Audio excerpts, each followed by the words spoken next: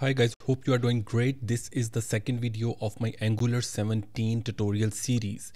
Previous video I talked about what is Angular, introduction to Angular, what it provides, what we can build with Angular, and how to install Angular in order to create a new project in our system. And this is the project I created in my previous video. In this video I will specifically talking about the folder structure and files, what each file is doing over here, which is created by default when we create a new Angular project. So let's start off with the files from the bottom. So this is the tsconfig.spec.json file.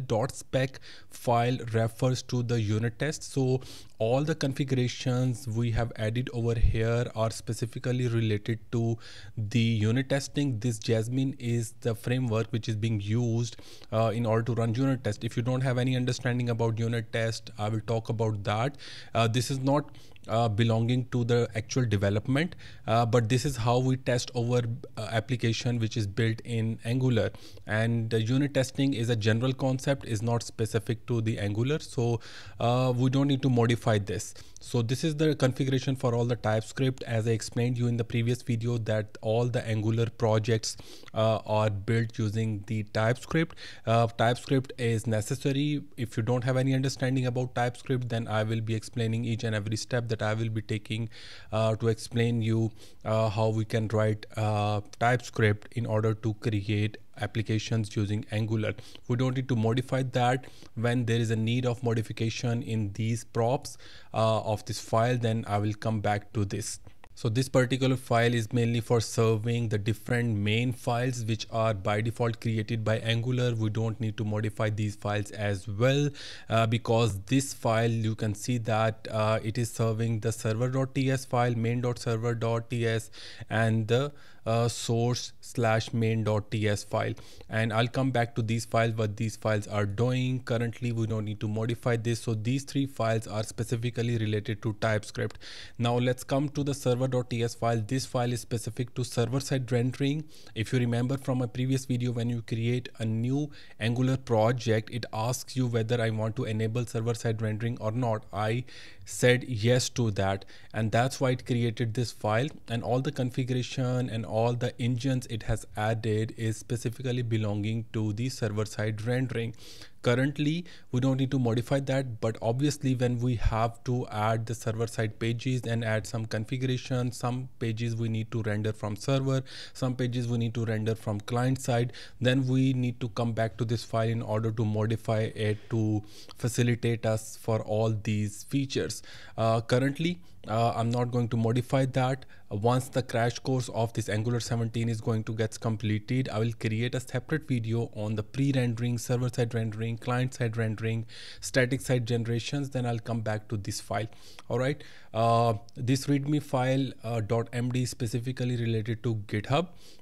Whenever we push our code to GitHub, Bitbucket, or GitLab, or any other service provider hosting server, then whatever we write inside it is shown up as a description to that repository of the GitHub. This is the main file which defines the definition of our website, the name of our application, the version, and we have more properties for that, the initial file name that we can write to that. And this is something which is very important. These are the key value pairs, the commands to run different things. Like this command is used to run our application locally. This is to build our application for the deployment. This is to build our application for watch as well, because on the production, when we build our application and meanwhile we make some changes in the code, and during those changes we want the application to rerun itself, then this is what exists. This is the test to run the unit test, and this is the command to run our application using server-side rendering. And we can add more properties to it, key value pairs, in order to facilitate our requirements. For now, in order to run our application locally, we only need this particular command start. All right. This is the private repository access, and then this dependencies is including the default libraries, the packages in order to run our Angular application. Most of these packages are specifically by Angular. Some packages like Next.js, these are the third-party packages by default added by our command for creating a new Angular project, and these are the dev dependencies. The difference between dependencies and the dev dependencies is that the packages included in this particular key, in this particular object, refers to all the packages which only required during the development, and the above packages inside this dependencies object are the packages which are required after we build our application and deploy our application to the server. So this is the main difference. Whenever we need new packages, new npm packages, then we will be adding the references of those packages along with the version of those packages in this particular dependencies object or in this particular dev dependencies object. This is by default created. We don't create that ourselves. We don't modify it as well. Whenever we have this package.json file and we want to create package.log.json file, then we just run npm install in the terminal, and this package log file automatically gets created based upon the information we have provided in this particular file. So don't touch this file. We don't need to modify that. Okay, this is the angular.json file containing all the configuration related to Angular, how many projects we have. Like in Angular, we can have multiple projects. Currently, we only have one project. That's why it is having this one object. And if we have to have more projects, we can add that. That is an advanced topic. I'll come back to this at the end of this tutorial crash course, maybe another tutorial series for this purpose. Okay, for now, it is predefined. We don't need to modify that until and unless we are covering up all the major topics containing different components and services, which I'll come back to this later.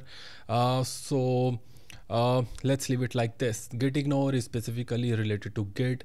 Whenever we push our code to GitHub, Bitbucket, we have to add the reference to it, that which file or folder I don't want it to be pushed. Currently, you can see that it has this node_modules folder added. Node_modules folder automatically gets created whenever we run npm install, and we don't need to push this particular folder to the GitHub. That's why we have added it in this git ignore. And whenever we will be creating like environment files .env.local, we will also be adding those files in git ignore, because those environment variables are private, and we don't want those files to be uploaded or pushed on our GitHub. This is specifically about the VS Code. So just look at this, and we don't need to modify that. This is the main folder which containing all the major files, and this particular folder contains this app folder, and this is where we will be writing our code mostly. Okay, except we have to update the git ignore or few other files. Rest, this is the main folder, app1, which is the main folder. So let's start off from the bottom. Inside this particular folder, the source folder. So the source folder contains this styles.scss file first of all. So this file is currently empty. It is used for writing global CSS or SCSS for your application for all of your components. And this file, main.tss file, is the starting point of your application, and it bootstraps your application with the main component, app component, which is by default created inside this app folder. And you can say that this is the home page of your application, which is by default created. And when I run my application, this is the home page, and this design is added inside this app component.html file.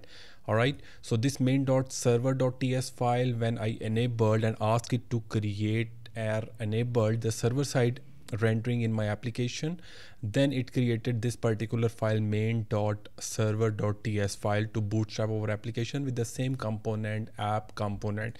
This file, index.html, is also the main starting point of your application, but it is specifically to the UI part, and it is rendering the home component, which is by default added. And this app root is the tag name. Whenever we create a component, we give it a tag name, and then we can use the tag name to be loaded in our application. So by default, the app component with this tab name is going to be loaded within the body tag. Okay, and if I show you app.component.ts, and this is where I give the tag name, or you can call it a selector, and whatever I will write over here, I have to use it in my parent component wherever I want to use that component to be loaded in our application. Favicon is the favicon to be added in the browser, just like this. All right, assets or the assets folder, like the images, media files, or anything related to assets. All right, now let's come back to our app folder and starting off with the app.routes.ts. But first of all, if you have an understanding about the previous versions of Angular, you might be familiar about the app.module.ts file. In Angular 17, that particular file have been removed, and in app.module.ts file, whenever we created a component, whenever we wanted to enable some routes, different configuration, imports and exports array, we had to do that. Currently in Angular 17, we don't have that. We directly have to add it in our component wherever we want to use another child component. There is this file, app.config.ts, which is by default created, and for a different kinds of configuration, like for the routes, this file exists here, and you can see that it is enabling the routes of our application, and it is enabling the hydration for the application. Hydration means that whenever our application is fetched from the server, and then the events are attached to our application, for example the form page or a button click page, these are the events, and this happens because of the hydration process. All right, and this app route is where we will be defining all of our routes. That can be the home route, contact us route, about us route, and this is a very important file where we need to define routes of all our applications. Yeah, so this app.config.server.ts file, again, this is for rendering application from the server side, and this is also a very important file. And here you can see that it is using the app config file to export this configuration to be used in our components. Now here comes the main 4 files of the component. So whenever we create a component, or by default when it gets created, there are mainly 4 files gets created along with that. So the name of our component is app currently, and the name is defined by the name we define over here, the class name or the selector name. So it has the 4 files for this. We have the HTML, which defines the UI. We have the SCSS, which defines the styling of our page. Then we have the spec file. This is for writing the unit test for that particular component. If you don't have any understanding about unit test, that is fine, because that is totally different topic. It will not be a part of this crash course, but I will be creating a separate, maybe a crash course or a video that can cover the unit testing. Unit testing is not specific to Angular. It is a general concept in all the languages. Okay, and then we have the main TypeScript file, in which we define the logic, the variables, the loops, the functions, and all these things we define in this particular file. Currently, let's talk about this component file .ts, and here we have this component. This is the decorator. It is required to define a component, and then we have this router outlet. It is not required over here, but because on the home page we can have the further routes or the links from where we can navigate to other pages of the applications, and when we need to define the links from one page, then this particular package is required, which is coming from this particular Angular router, and component is coming from Angular core, and this is how we define import different packages in order to use in our application. And this decorator is having the selector. Whenever we use this particular component in other components, like I showed you in index.html, this is where I'm using, and this is the selector name. Standalone is a recommended way by Angular to smoothly run the component, and this is where we are importing the router outlet to enable routing. Then we have the template URL, that which file, the HTML file is the template URL for this particular component. Means whenever we define the data in this component, like the title is the data having the value, in which component we want to use this particular title, and this is the component name which we have provided to that. It can be the template URL, or it can be the templates only. when we define the templates, then we can directly write the HTML within this as a value to this key directly in this particular file, rather than writing the HTML in a separate file. And same as HTML, we can have the styles property if we want to directly write styles in this particular file. Okay, so now this is the unit test, this is the CSS, this is the HTML, and this is where the router outlet is written at the end of this file, and this is the reason we imported this router outlet. Now let's try to see what we have in the UI. We have this hello 1.intro, and when I try to change it like this, introduction, if I save this file, you will see that this has been changed. And the reason it is being changed and how it is being used, if I search it in my HTML, let me search it, and this is where it is written. This is how we are defining the value in our HTML. Like, this is the name of variable, and whenever we use this double curly braces, this is called interpolation in Angular, and it is fetching the value of this variable which is defined directly in its component. All right, so that's why these files are very important for a specific component. So mainly in this crash course, I will mostly be using 3 files for a component. Let's leave spec file, and I'll be using ts file, component .scss file, component.html file. All right, now this node_modules folder is not something which you need to create. It gets created automatically. Whenever you see an Angular application deployed on GitHub, then you need to clone it, and whenever you will run npm install, it is going to create this node_modules folder and package log.json file automatically for you in your system.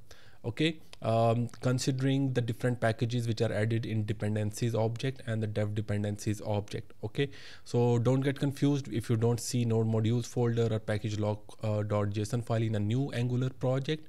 You just need to run npm install in your terminal and it will be created automatically. This folder.vs code is specifically to this code editor, and you don't need to worry about that. This is mainly for, you can say, debugging this launch. So it will enable the breakpoints. If you want to debug your application, you can use that. This is enabling the different extensions and the tasks for the VS code. And this particular folder .angular, it gets created whenever we run this npm run build command. This particular folder is used to deploy our application to the servers using White, and this enables our application pretty fast on the production. All right, so for this video, that's pretty much it. I hope that I've explained all the files and folder structure of our Angular project which gets created by default. If you don't have if you have some confusion still, don't get confused, because as we go along, as I'll be creating more videos on different files of these components, then you will have a better understanding how we can work with these files. See you in the next video. Thank you so much for watching, guys.